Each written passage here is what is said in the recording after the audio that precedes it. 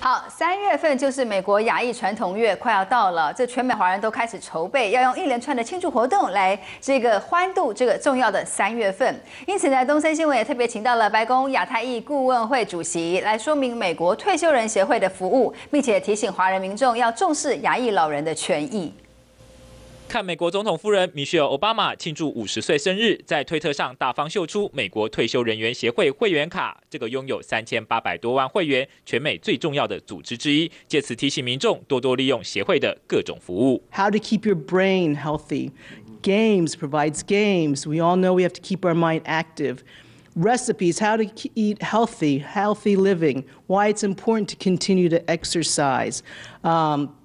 Economic security, how to be able to protect your wealth, how to be able to grow your wealth, and really how to budget out financially till the end of life. 全面帮助老人生活更充实外，协会每个月还提供许多免费服务，方便老人家因应各种政府政策，尤其是报税。LA area, there are 5 centers that actually provide tax filing assistance, free tax filing assistance for Chinese in language, providing it in Chinese.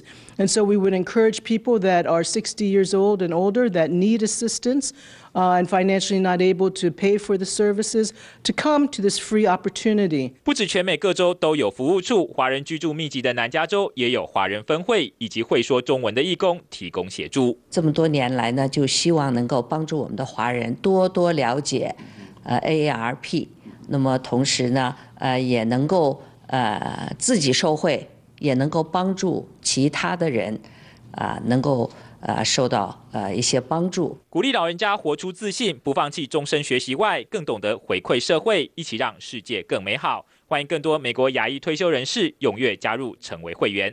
东森新闻叶永志、吴中国、李宗尧在洛杉矶的采访报道。